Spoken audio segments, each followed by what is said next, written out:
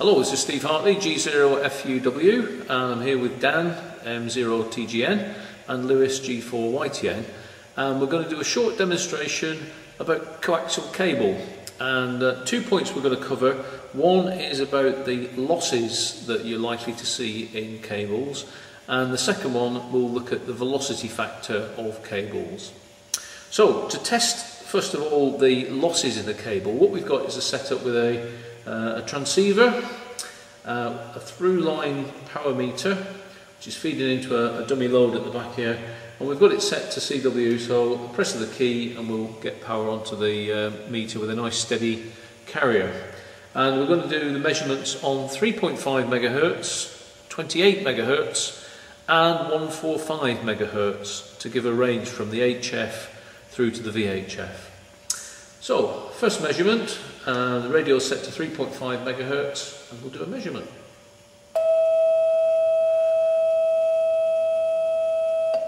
Okay, you should have seen that it's somewhere between 3.5 and 4 watts. I'll do it again just to be sure. On the bottom scale,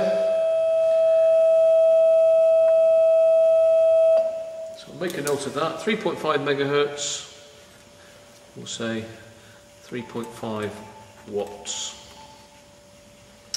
We're now on to 28 MHz and test it again. Again, bang on 4 watts this time. And then on 2 meters, 145 MHz. Again, it's reading 4 watts, so we'll make a note of that. Okay, what we're going to do now is we'll introduce a length of coax which is, we've measured as 12.5 meters.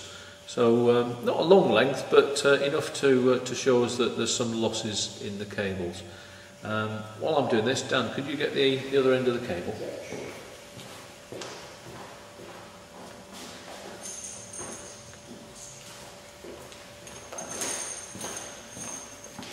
Okay, thanks for that. We'll connect that to phone and try again.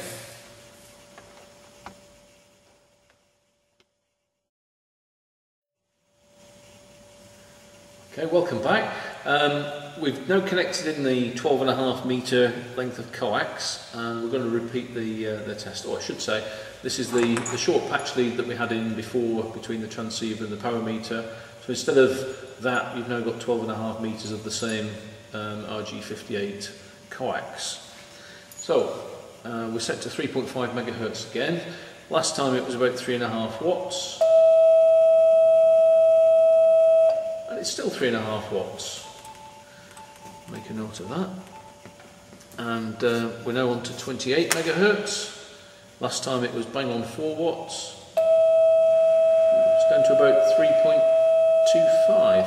So 3.25 from 4. So there's definitely some loss going on at 28 MHz. Now on to 145 MHz. 4 watts before, and it's down to 2 watts now. So we've lost half the power in 12.5 meters of coax, which is a sobering thought. What you should see, and what we have seen there, is that as the frequency increases, the losses get bigger.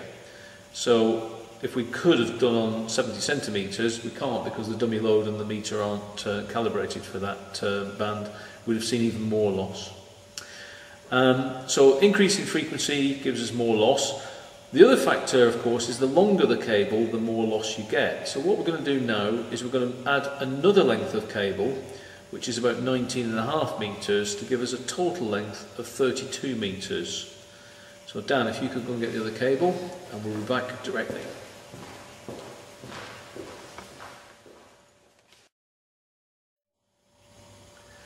Okay, we've now got a total of 32 meters of coax in the circuit. So we're on 3.5 MHz again. Key them up. Still the 3.5 watts that we had originally. Make a note of that. So there's been no change at 3.5 MHz at all.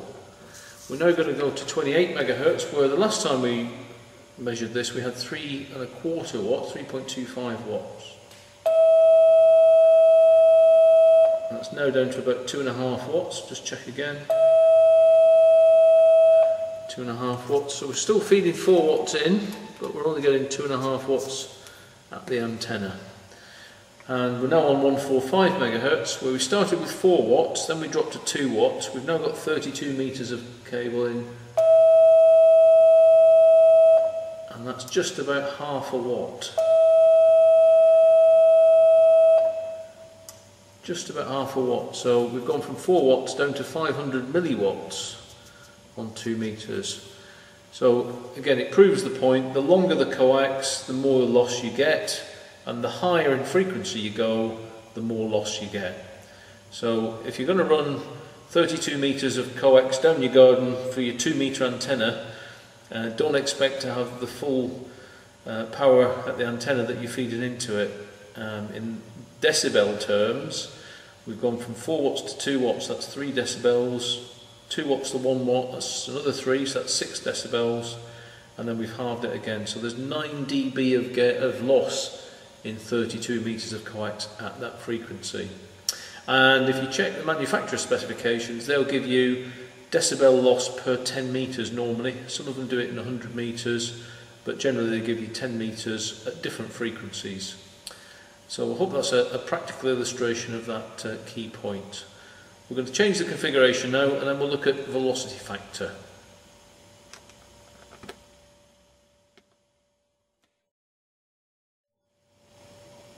Okay, back with you now, and what we've done is we've taken the 19.5 metre length of coax, and we've calculated that it's a quarter wavelength at 3.846, so about 3.85 megahertz.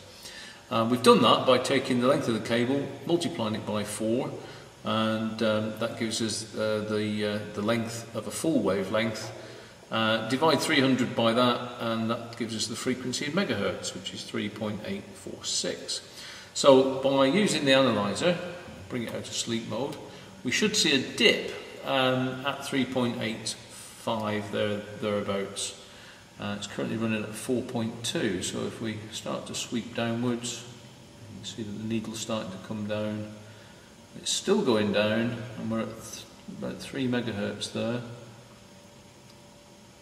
And it's there now, about 2.5. If we keep going, it starts to go up again, so back there.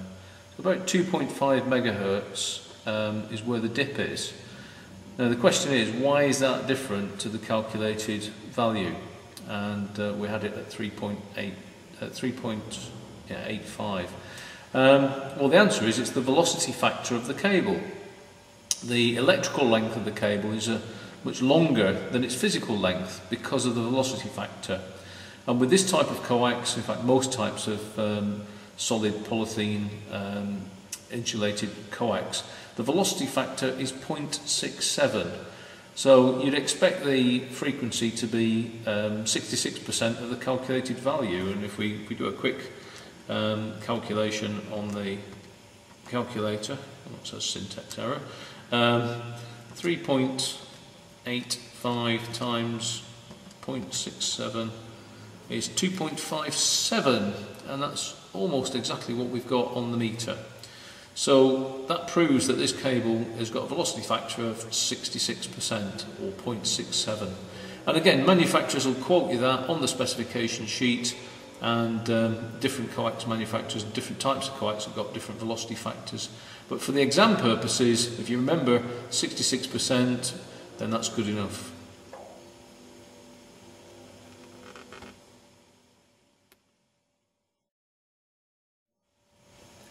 Okay, well that's really the end of this short video on coax losses and velocity factor. Just to recap, the losses in coaxial cable are affected by the length of the cable. The longer the cable, the more loss, and by the frequency. So the higher the frequency you use, the greater the loss. And then in terms of velocity factor, we've seen that the electrical length of the cable is much longer than a physical length because of the velocity factor, and that's because radio waves travel slower in solid medium than what they do in free space. Hope that's been useful, and we'll come back to use coaxial cables again in another video later on. 7.3s from G0FUW, M0TGN and G4YTN.